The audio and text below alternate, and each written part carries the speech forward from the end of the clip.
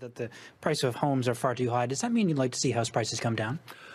I think one of the things that we know is that prices, house pricing, cannot continue to go up.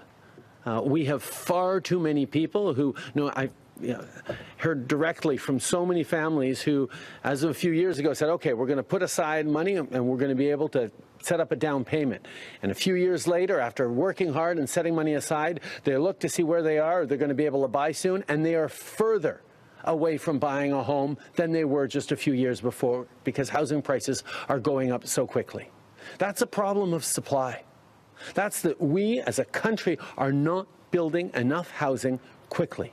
That's why this $4 billion Housing Accelerator Fund is designed to leverage the capacities of municipalities, to work with developers, to work with the private sector, to work with nonprofit sectors, to build more housing supply to match the desires and the needs of Canadian families across the country and across socioeconomic levels. To follow up on Marika's question, the Deputy Chief Economist at CMHC says housing starts need to double this year, and the programs that you've already announced are factored into their $3.5 million estimate. Will you commit to a plan that meets the $3.5 million housing start? We know that housing takes a lot of work to build, and it takes a lot of people working together. One of the things that we did with the Rapid Housing Initiative we put forward a few years ago was made modest projections on how many units it would build, and those projections were blown past because it was such an oversubscribed and successful program across the country.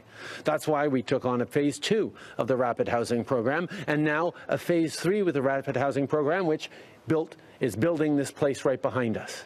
So we know that as the federal government steps up and creates those partnerships, makes those investments, and takes clear and strong action, we can solve these troubles. Hi, Prime Minister. Al Sweeney from CHCH in Hamilton. To follow up your comment that housing prices can't go up, what do you consider affordable? The average price in Ontario now is put at $856,000 for a home. How much does that have to come down to be affordable? I think obviously our economy continues to grow. We have really good job numbers across the country. But Canadians, even as the economy is growing, even as salaries are going up, finding it harder and harder to buy homes, to find affordable rental stock.